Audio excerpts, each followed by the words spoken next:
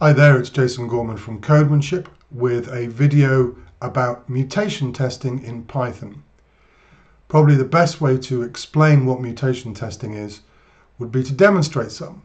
So I've got a program here that drives a Mars rover over an XY grid that represents the surface of Mars. And we send the rover sequences of instructions. Each character represents one instruction: R to turn the rover to the right, L to turn it to the left, F to make it move forward 1 square, and B to make it move back 1 square. So a very, very simple program. If we just take a look at this code here, it's pretty nasty, full of nested if statements and duplication, and I would really like to refactor this. But before I can refactor it, I need to answer a question, which is, if I were to break this code, how soon would I know? For that, we need fast-running unit tests. I've got a bunch of unit tests for my Mars rover here, which I can run. I've got a little, I can run it in the IDE, but I can also run it from the command line using this little batch file that I've created. So let's just run those unit tests. Okay, and they're all passing. All 17 tests are passing. So all the tests are passing. That must mean that it is safe to refactor. But is it? Just because all the tests are passing, that doesn't necessarily mean that all of the code is being tested. So how could I find out how much of my code is really being tested? Well, I could generate a coverage report. So when I run my tests, I could say, look, tell me how much of my code is actually being executed by these tests. So we have that option there. Okay, let's drill down. 100% of our rover file is actually being covered by the tests. So all the tests are passing, all the tests are green. 100% of the rover code is being executed by the tests. That must mean that all of our code is being tested. Well, not necessarily. Just because a line of code is being executed by a test, that doesn't really mean that it's being tested necessarily. So how could we answer that question? If I broke this code, would any of these tests fail? Well, a simple way to answer that question would be to break the code and run the tests. So this line of code here, for example, where instruction equals R, let's make it not equals there. And I'm going to rerun my tests. And we're going to see what effect that has. No, that should have broken it. Let's try again. Oh no, failure 17. Okay, they're all failing, yeah. So that would suggest to me that if I were to break that line of code, my test would probably catch it. Okay, and what about the next line of code? Well, we've got a Boolean expression here. We could replace that with true, which is another Boolean expression, and then run our tests again and see whether any tests fail this time. Okay, again, we've got failing tests. Now what I'm doing here is something called mutation testing. I'm making one change to a line of code, turning equals into not equals, or turning a Boolean expression into true, and then I'm running my test and seeing whether or not my test suite kills that mutant copy of the code. So we're mutating the code, creating a mutant copy, and then seeing if our tests kill the mutant. If all the tests pass, if no tests fail, we say that the mutant has survived, and that would suggest that line of code or that part of the code might not really be being tested. There might be gaps in our test suite. So we would then go back and inspect the code and look at the tests and go, what else could we add here or change in our tests that would make our tests better at catching errors? So I could do this line by line. Let's just change that back. I could do the next line. I could replace that E with an empty string, for example. Oops. And again, rerun the tests and see if any tests fail there. Again, a couple of tests are failing, so our test suite has killed that mutant, and so on. So what line by line we can work through and build a picture of how much of our code is really being tested by deliberately breaking it, by introducing these mutations. Now, you'll be delighted to hear that I don't have to go through this entire code base one line at a time in order to get that piece of information. There are tools that can do it for us, mutation testing tools. I've looked at a few for Python. The one that I've been playing with today is called MutPy. I think that's how you pronounce it. Let's take a look at their web page on pypy.org. So It's a very, very simple tool, and it's very, very simple to get started with it. It's a one-line install. So let's install MutPy for this project.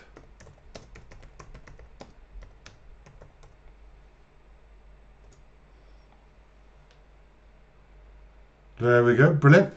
And we're ready to go, basically. We can use the MutPy command. There's a little script there that we set up in our environment. And we need to supply two pieces of information. It's as simple as that. Number one, where is the code that we want to mutate? Well, it's in the source folder. That's where our rover module is. And then the next question is, where are the tests that you want to run?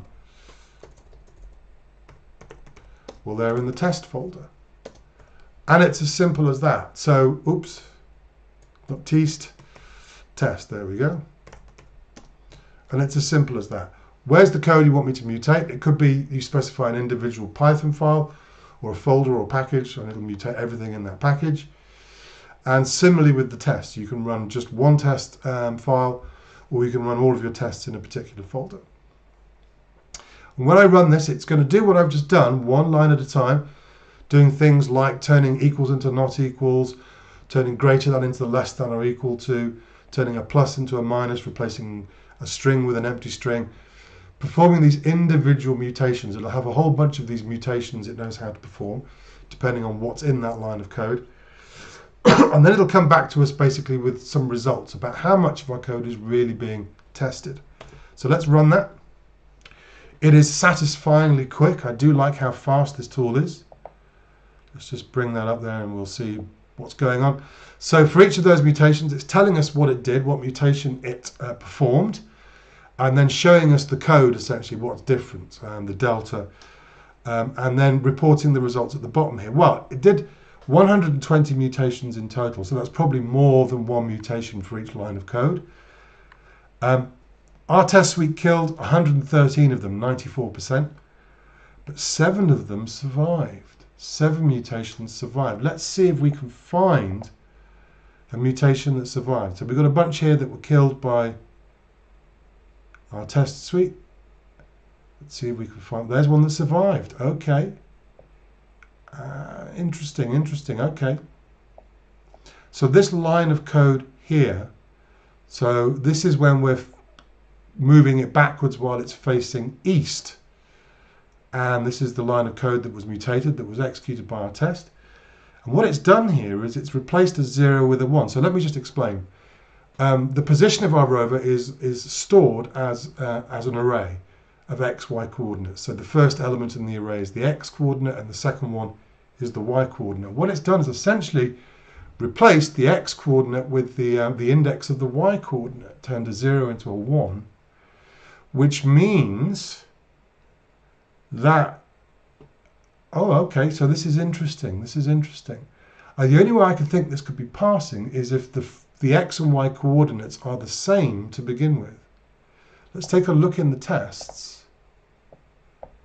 and see if that is the case. Let's get rid of my coverage because that's not very helpful. Let's see if that is the case. Scroll down. So we're going back. Let's find the test. That's the test that triggered this, if you like. And okay, yeah, so what's happening here is we're substituting, we've got two coordinates that are essentially identical, 5 and 5. X is 5, y is 5. If we were to make them different, that would rule out the possibility of that happening, of them just happening to be the same. So, and I think that's probably the case for all the ones that go forward and all the ones that go back, all of that code. So let's do them all. So rather than 5, 5, how about 5, 4? So we'll end up at 5, 5 if we move forward in the y direction. Let's make this 5, 4. And this time we're moving in the x direction, so y remains 4. Okay, let's make this 5, 4. So if we move backwards in the y direction, we'll end up at 3. 5, 4. We'll end up at 4, 4 if we're going west. And 5, 4. We're going north, going backwards. That means we're actually going to move south. So we should end up one further south. 5, 3. 5, 4. Okay, this should end up as 4 because we're not actually moving in the y direction when we go east. South. Oops, we should end up at 5, 5. So I'm just basically subtracting 1 from y each time. It's as simple as that. 5, 5. And last but not least,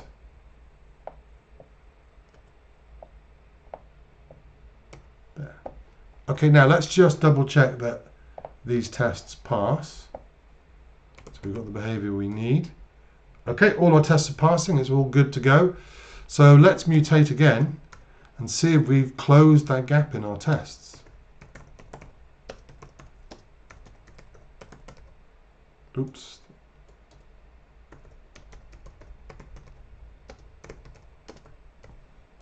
Off it goes. I do like how fast this is.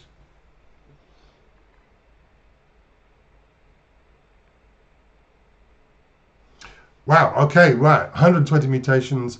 Our tests killed 120 of them, 100% mutation coverage, which means that I can put more faith in these tests. I've gone from 94% sure that if I broke it, I'd know, to 100% sure. Now, you can never be 100% sure, but much closer to 100% here. So more confidence in my tests.